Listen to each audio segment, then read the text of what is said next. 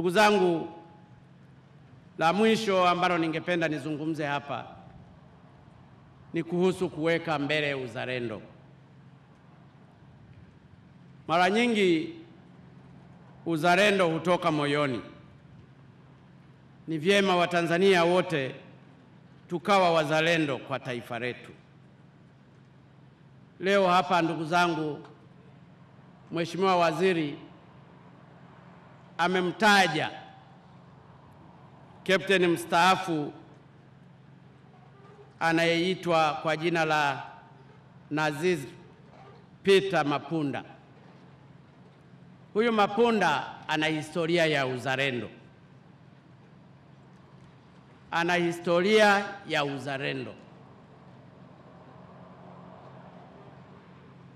Baba huyu Mapunda, wakati shirika la Ndege na hasa iliyokuwa Afrika Mashariki kuvunjika kwenye miaka ya 70 na kitu, yeye alikuwa na ndege yake iliyokuwa ndani ya Afrika Mashariki, alikuwa Nairobi. Wakapewa amri kwamba kwa sababu shirika limevunjika la Afrika Mashariki, Jumuiya, ndege zote wazipaki Nairobi. Baba huyu Mapunda akajifanya kama anapaki, alafu akairusha ndege akaileta mpaka Dar es Salaam.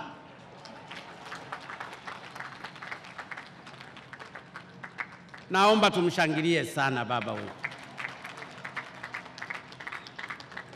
Hakujali kama atapigwa mizinga na kudondoka. Hakujali kwamba ataondoka kule bila kuongozwa kwa rada na kadhalika. Aliweka utanzania wake mbele. Na hiyo ndege aliyokuja nayo ndiyo ikawa ndege za mwanzo za kuanzisha shirika la ATCL hapa Tanzania. Tusingekuwa na ndege, baba huyu aliirusha.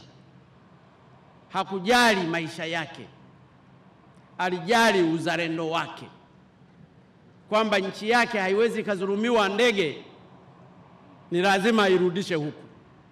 Na ilipofika huku wala haikurudi kule. Bwana Mapunda, hongera sana, asante sana. Nitoe wito kwa Watanzania, tuwe wazalendo. Ndege hizi zinazokuja si za Magufuli, ni ndege za Watanzania.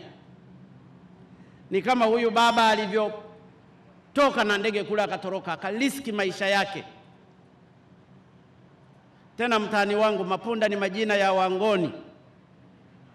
Mngoni huyu akapanda ndege yake akaileta mpaka hapa kwa maslahi mapana ya nchi, bila kuelezwa na mtu yoyote,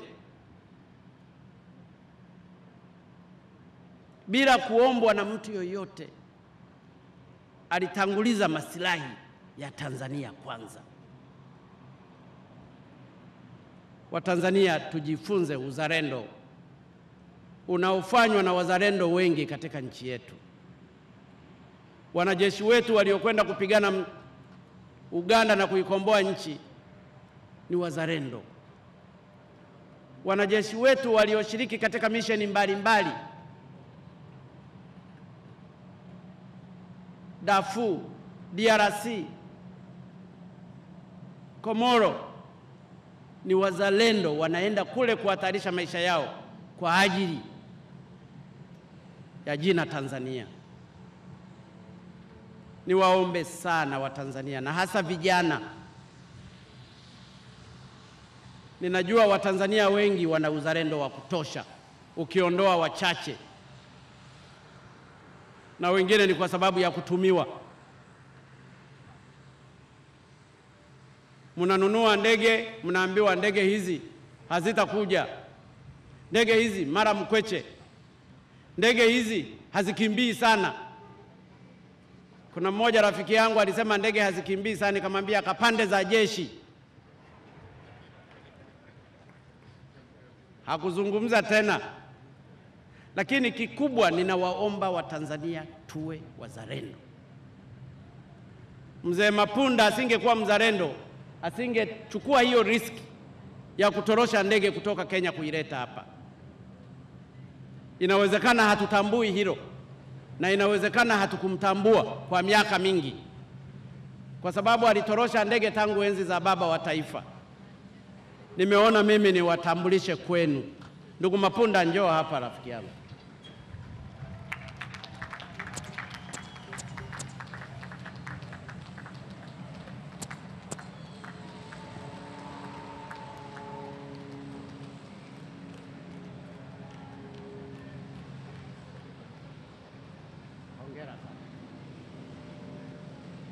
Kuna la kusema kidogo?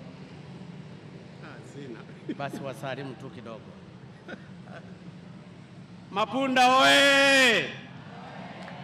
Fagilia Mapunda! Hebu salimu kidogo. Salam sana. Hana maneno mengi. Yeye ilikuwa ni kutundika ndege tu angani mpaka amestaafu baba wa watu. Sasa ninawaomba ATCL, huyu baba aliriski maisha yake kwa ajili ya Tanzania. Kwanza leo ngoja nikupe milioni 10 hapa ya kunywa hapa.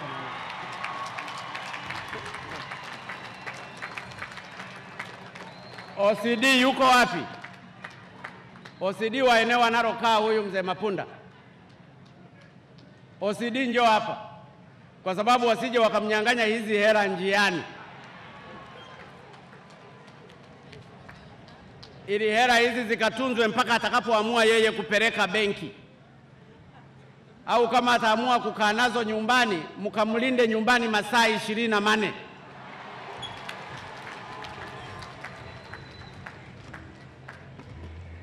Haya, njoo hapa, sogea hapa.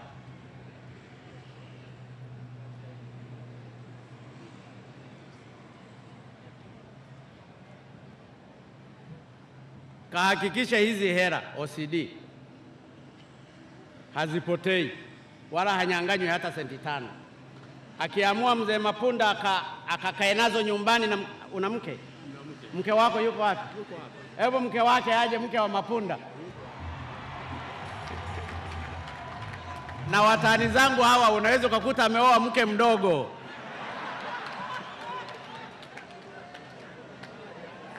Mapunda oye!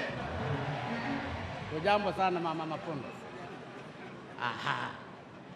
Kwa hiyo OCD kazitunze hizi fedha, sisizulumiwe. Kama ataamua kwenda nazo nyumbani au ataweka kwenye kituo cha polisi, huyo baba zikamsaidie. Lakini cha pili, waziri wa ujenzi, uchukuzi na mawasiliano pamoja na shirika la ndege, mwenyekiti yupo hapa. Haya, huyo mzee Mapunda najua mengine mtamfanizia mtakayoona ninyi, lakini nataka kila atakapokuwa anaingia kwenye ndege ya ATC asilipe tiketi yeye na mke wake katika maisha yake yote. Kwa hiyo shirika litakuwa linamlipia tiketi. Akiondoka kwenda Songea mnampakia bure, akiondoka kwenda Mwanza mnampakia bure. Ila na wewe mzee Mapunda usi unasafiri kila siku.